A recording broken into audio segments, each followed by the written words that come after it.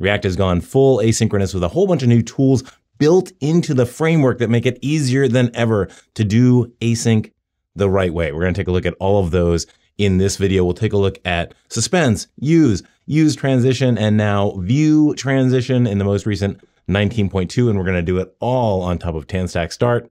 Let's get right into it.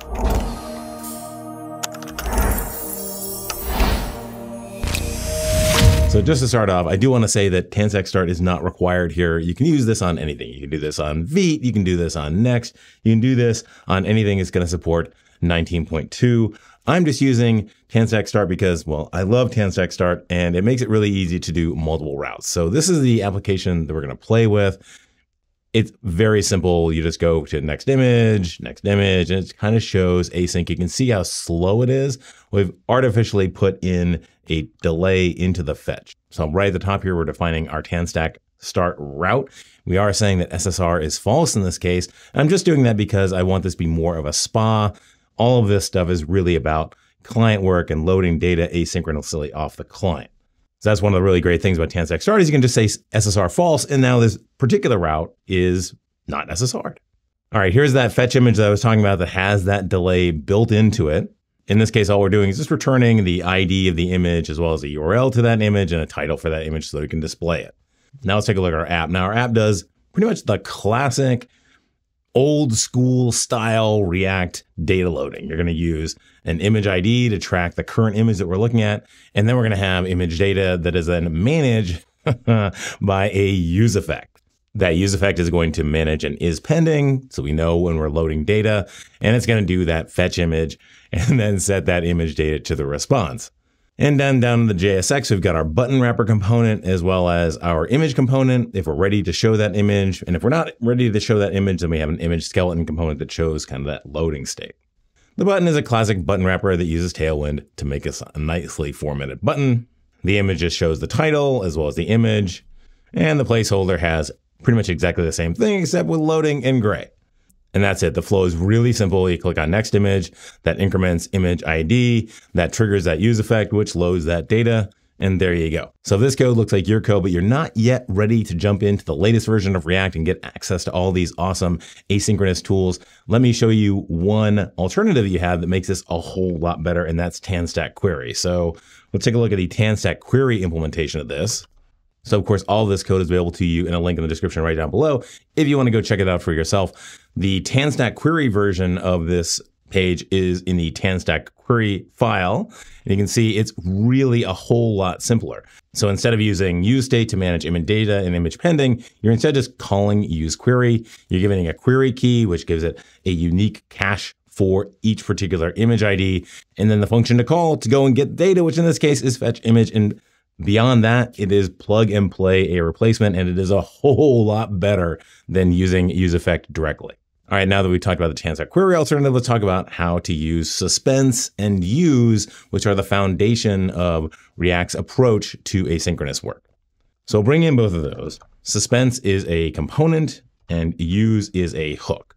Now, Use allows us to extract data from a promise. So we're going to start by managing this fetch image with a promise instead of with the data. So we're going to have image data promise and set image data promise, and they're going to manage a promise of image data.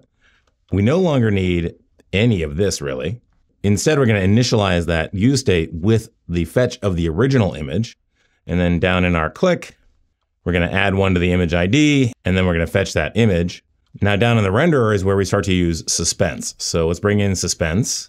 So we'll bring in Suspense, and we'll say that when the image isn't ready, then we're going to use the fallback of the image skeleton, and then we're just going to have image as a child inside of the Suspense. Of course, right now it's looking for data, but we don't have that. We have a promise. So we're going to say that we have the image data promise, and we're going to pass that in.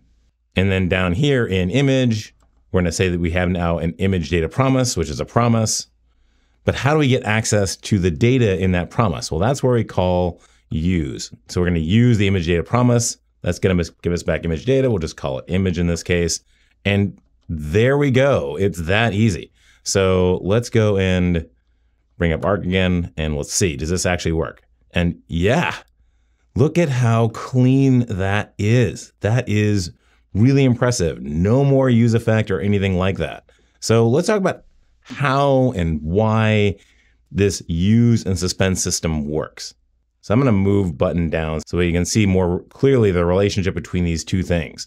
So we're going to talk about the relationship between suspense and use.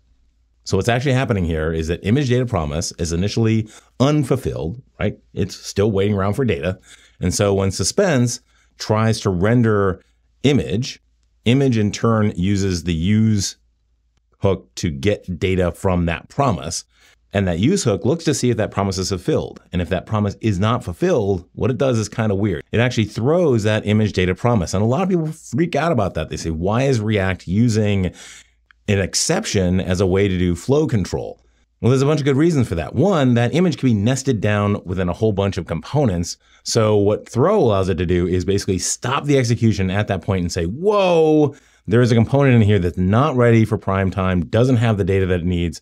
So it's going to need to get rendered when that data is available.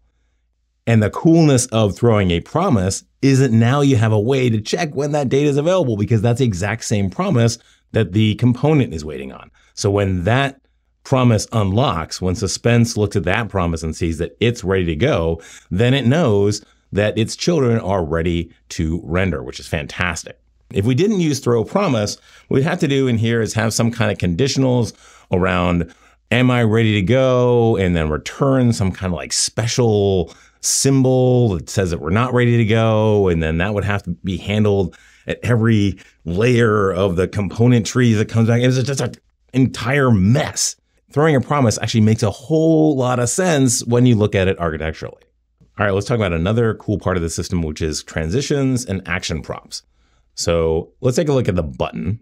And I want that button to disable when it's loading. So the way that I'm going to do that is I'm going to use action props instead of this standard on-click mechanism. So I'm going to change that to action.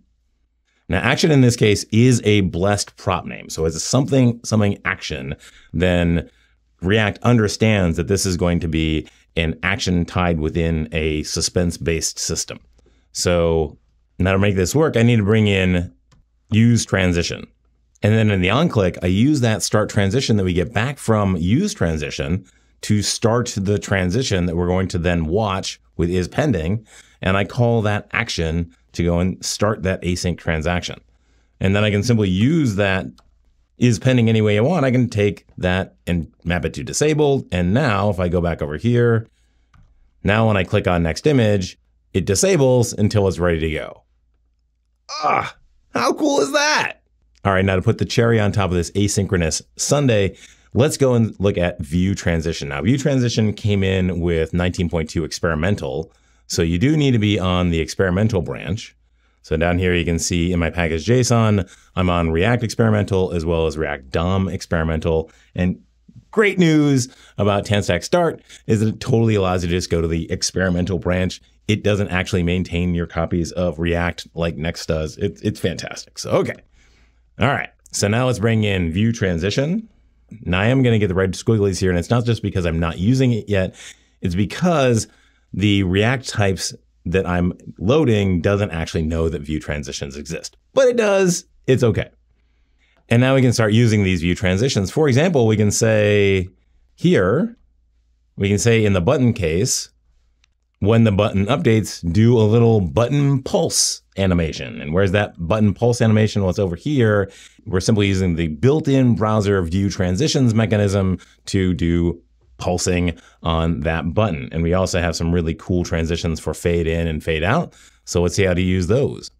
So in our image skeleton, we're going to use two different ViewTransitions, one for the loading and then one for the image placeholder. Now, one thing we do need to do is make sure that we're always keyed when it comes to ViewTransitions. That really helps with making sure that the browser understands exactly what we're doing.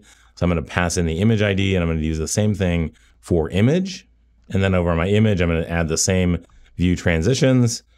And let's check it out, see how it works. And there you go, a really nice, smooth image transition. It slides in. Look at how cool that is. GPU accelerated ViewTransitions, all brought to you by React 19.2.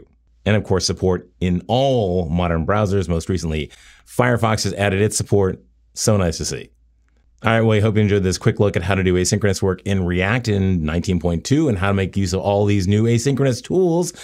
If you have any questions or comments, be sure to put that in the comment section right down below. In the meantime, if you like this video, hit that like button. If you really like the video, hit the subscribe button and click on that bell. You can be notified the next time a new Blue Collar Coder comes out.